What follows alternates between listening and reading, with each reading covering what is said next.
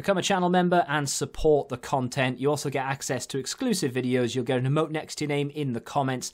The link for that can be found next to the subscribe button or in the description. And if you'd rather get your coins direct rather than roll the dice with FIFA points, head to u7buy.com and at checkout use the code TVM for a discount. The link can be found down below. What is going on, guys? Tim here. Welcome back to a brand new video and a player review that I'm sure many of you don't really care about, but I do. My favourite player of all time, Jari Litmanen. Have to pick him up every single FIFA and I have to play with him and find out whether this is the FIFA that he is the best card. You know what I mean? Like you get some FIFAs where certain cards are just not usable, and then you get other FIFAs where they are overpowered or just very usable in general. This Jari Litmanen card, this FIFA, was a reasonably good viable option because his long shots are not bad. He does have a finesse shot trait. He's not the slowest player in the world, and you can get away in this FIFA with a secondary CM being in and around the same quality as Jari Litmanen. Now, I would rather have someone who can defend, but when you're playing, trying to squeeze out the fun and not really trying to like play competitively. So if you go into Foot Champs games thinking, I'd rather just use some really like, some players that I just want to use rather than the meta. I'm not saying that I'm not going to be using the meta because he's in like the most meta team ever. But I try and play with a couple of players here or there that I just want to use, and not players that I feel like I have to use. Jari Litmanen is definitely a player that I think if you use him, you either love him in real life, which there aren't that many, like, I'm not saying there aren't many fans of him, but there's not that many people who would choose to play him. The other people, of course, then are the ones who have packed him in an icon pack, and you feel the need to play him because he's like one of the only icons you've got in your club. He's very, very cheap. He's between 210 and 230,000 coins. On PC, he's actually 280. I bought him for 240. That's a good deal. I'm not going to lose any money on him, theoretically, if I do ever decide to sell him. Although on the road to glory, he is now the player that I've decided to use until the end of the game. He will literally feature in every team that I build between now and the end of the game. Is he good? I mean, kind of, but not really. Watch the rest of the review to find out exactly what I mean. But 4-star weak foot's good. 3-star skill moves is disappointing. I think he should have 4-star, 4-star, to be honest. Medium work rates is about fair. Doesn't have a unique body type, which is a shame. The average body type's not terrible, but it would be really nice if they did unique body types for all icons. And then, of course, his stats, they're good in some cases, you know, like ball control, composure, reactions. His short passing is decent with his vision, positioning and finishing, and volleys, all very good.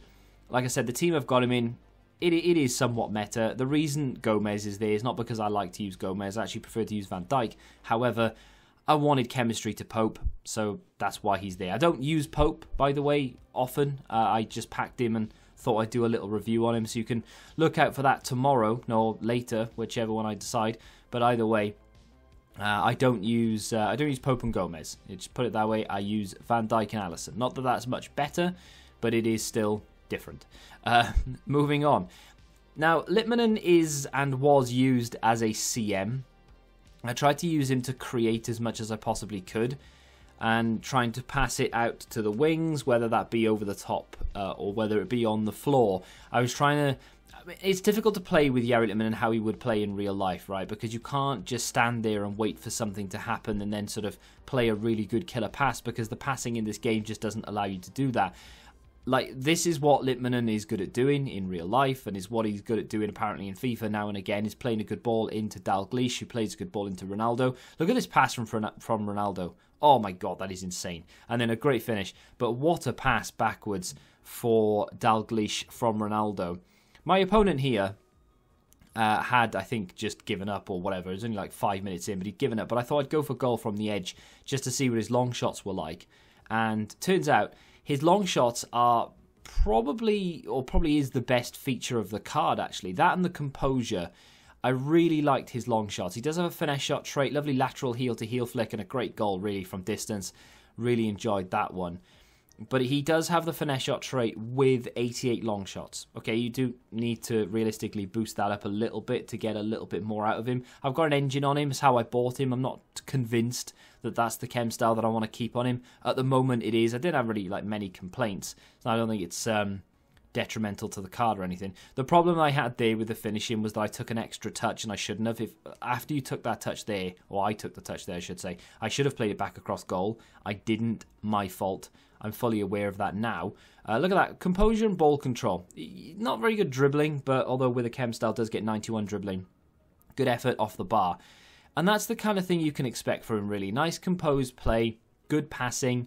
Doesn't really bust a gut to get forward unless you tell him to. Like every single run that he's making, I'm telling him to make that run. And the reason I'm telling him to make the run, great goal from him there, is because I want him to get involved. In the end, I did move him up to cam. I probably will play him as a CM, but for the review purposes, I moved him up to cam, and I was trying to get, trying to get him involved, really, trying to get him to create chances, trying to get him to score goals. He's really good in front of goal.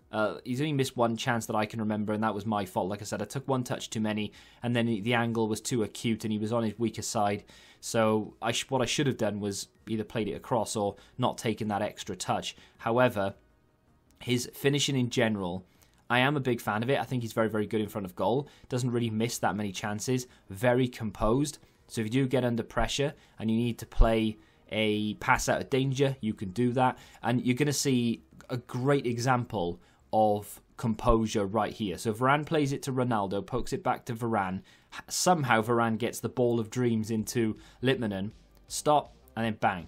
That is composure personified, because he literally just stopped it to take all of the pace out of it and still managed to score. It was a finesse shot as well, because he does have that trait, so you can bend it outside of the post and bring it back in.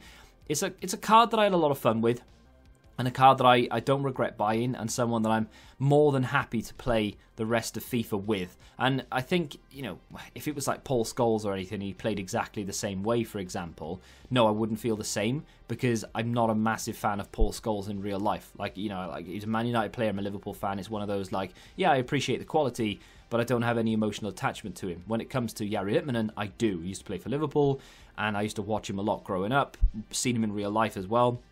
And I just like my favourite player of all time, like I said. So playing with him in game, it's going to feel a little bit different, and he's going to feel a little bit better for me. I think there's a lot of things that let him down. The fact that he's not very quick, his mobility isn't the best, running with the ball isn't exactly a joy.